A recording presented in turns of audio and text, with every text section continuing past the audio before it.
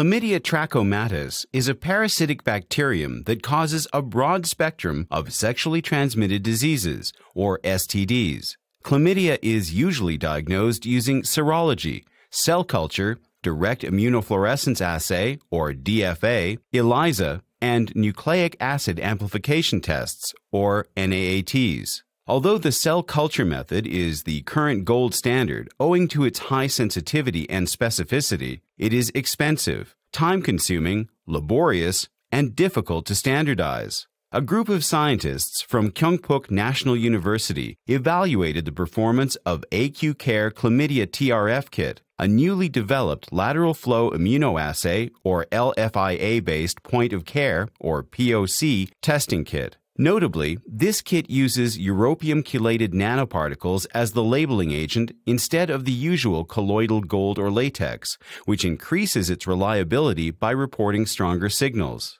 The diagnostic accuracy of this kit was evaluated by comparing its results to those obtained using NAAT. 114 NAAT positive and 327 NAAT negative samples were used.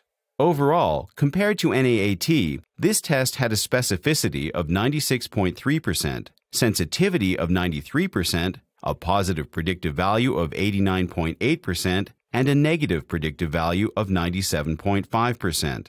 These values are much higher than those of other POC tests currently available. The assay also only takes 30 minutes, which allows patients to be treated without any diagnostic delay.